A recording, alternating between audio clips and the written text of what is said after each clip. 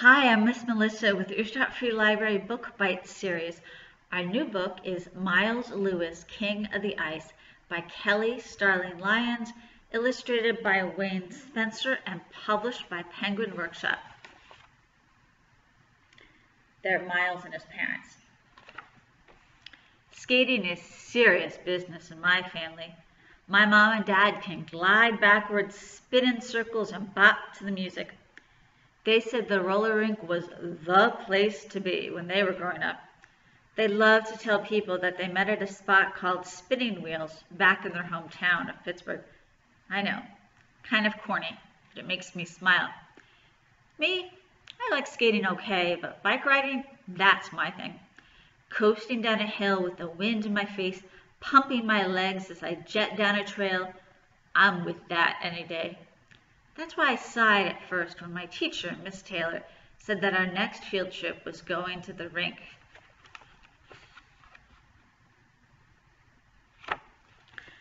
My boy RJ caught me. "What's wrong, Miles?" he whispered. "Nothing," I said. "I just hoped you were going someplace different." All around me on the orange and blue carpet, my friends cheesed. Jada, Lena, and Simone nudged each other. Carson whispered to Gabby. Soon our class rumbled with energy like a crowd getting hyped before a big game. The fourth grade already had more field trips than third. I guess skating wasn't so bad. Class, Miss Taylor said to settle everyone down. Yes, we answered. I know you're excited. Let's go over the details. We're not going to just any skating rink. We're going ice skating. Did you know that skating can teach you a lot about physics? Did Miss Taylor say physics? I sat up straight. Now we were talking. If there was something I liked as much as riding bikes, it was science and technology. Rock collecting, doing experiments with my chemistry set, building robots and flying drones. Maybe this field trip would be better than I thought. Has anyone gone ice skating before? Miss Taylor asked. Gabby and I are on hockey teams, Carson said.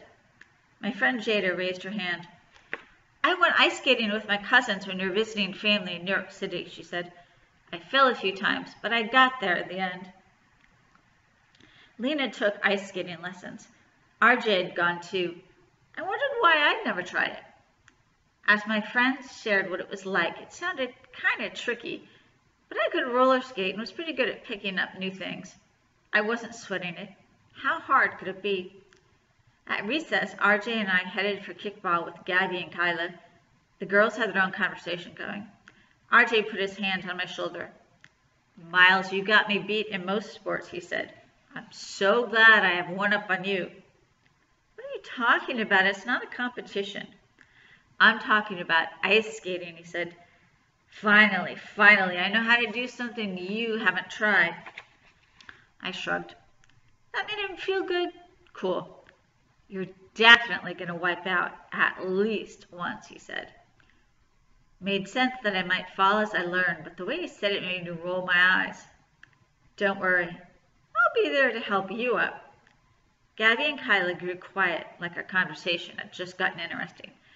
I don't know why RJ was making a big deal out of this, but I wasn't going to let him talk trash. Maybe my first time, but I don't know if I'll be falling. I can skate. You sure about that? He said. How about a bet? Bet? It was like that word echoed through the playground and caught everyone's attention. Bet. I heard whispering and felt stares on my back.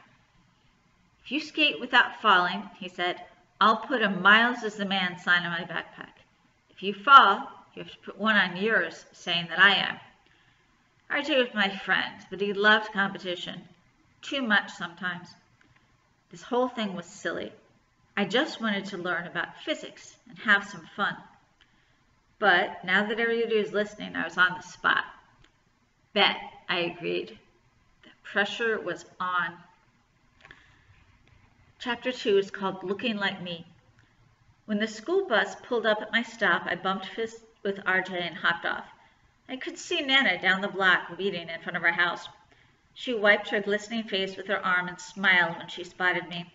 The silver in her locks shone in the sunlight. "There's my boy," she said when I bent down and kissed her cheek. "How was your day?" "It was pretty good," I said.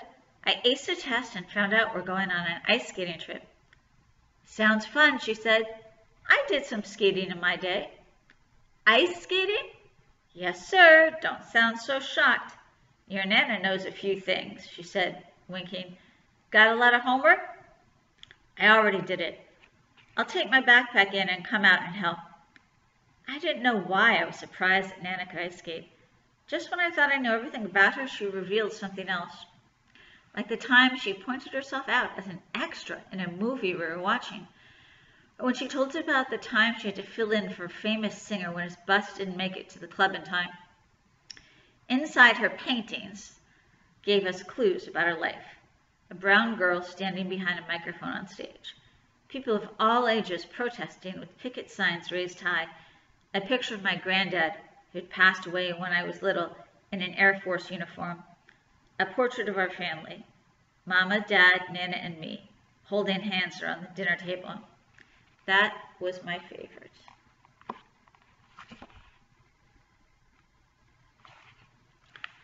Sometimes I wish there was another kid in the picture with us. Don't get me wrong, being an only child had perks. No fights over what to watch on TV or what video games to play. Not battling for attention. But some days, I missed having someone my age to hang with, celebrate holidays and share secrets. I guess that's why I loved being around my friends so much. I ran upstairs to my room, dropped off my backpack, and changed into an old t-shirt and sweats. I grabbed some gardening gloves and headed outside. "I thought you got lost," Nana said without looking up. I could hear the smile in her voice. I kneeled next to her in the dirt and got busy. I had to use both hands to pull out a stubborn patch of leafy plants. The roots ran deep. "Tell me about ice skating," I said. "It was a long time ago, honey. Feels like another life. On TV, I never saw ice skaters who looked like us with Olympic medals. So I set my mind that I would change that. I practiced and got pretty good, but there was a lot I wanted to do. Art and music ended up calling me more. I hadn't thought about ice skating being something that could make a difference." That was cool. For a minute, I thought about telling Nana about RJ's bet, but I knew what she would say. Her voice rang out in my head. "We taught you better than to follow along with something you don't feel good about. You should have set him straight." Nana and I worked side by side until the weeds were out of the ground and in the lawn bag. "We can mulch next week," she said, dusting off her pants as she stood. "Now it's time to get washed up. We smell like outside." I headed upstairs to take a shower and change my clothes. My parents were on their way home with dinner. Friday were our eating out days. They both worked at the university, so sometimes they drove to work together. I came down just as they were coming in. "Hey, Miles," Mama said, giving me a hug. Dad pulled me into one too, after setting the bags of food on the table. The savory smell made my stomach grumble. I read the name of the restaurant on the bags. Catch of the Sea. Looks like we were having fish tonight. I washed my hands and set the dining room table so we could all eat together. Nana blessed the food and we dug in. "Anything new at school?" Mama asked. "Nothing much," I said. "We're going ice skating for a field trip next week." "Ice skating, huh?" Dad said. "Maybe you'll get into it and want to try hockey, like my man Willie O'Ree." "Who's that?" I said. Uh-oh. Why did I say that? Dad was a Black history professor and was famous for his homework assignments. "Sounds like you need to hit the books, son," he said.